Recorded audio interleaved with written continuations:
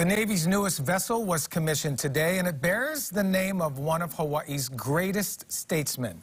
Our Bryce Moore stopped by for the ceremony and has details.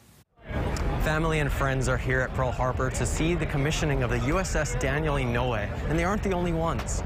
Governor David Ige, Honolulu Mayor Rick Blangiardi, and others were here to honor the late senator and send well wishes to the crew of the ship that bears his name.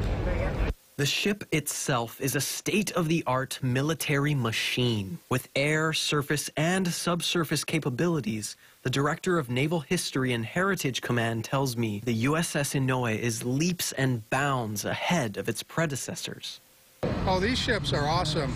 The capability of these ships compared to what was here 80 years ago is just mind-boggling. Representative Kai Kahele says the sailors on board will now embody the vision of one of Hawaii's greatest statesmen.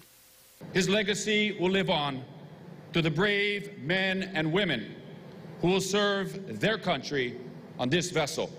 I wish the officers and the crew, the USS Daniel Inouye, good luck and Godspeed. Senator Inouye's son, Ken, spoke of how after Pearl Harbor, Japanese Americans were designated as enemy aliens, unfit to serve. But President Roosevelt changed that, allowing Japanese Americans to volunteer. A young Daniel Inouye was among those with the courage to enlist.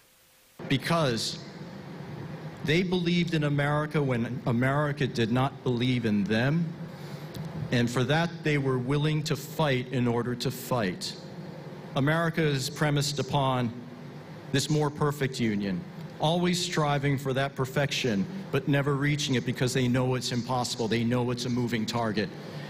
Bryce Moore, KHON2 News, working for Hawaii.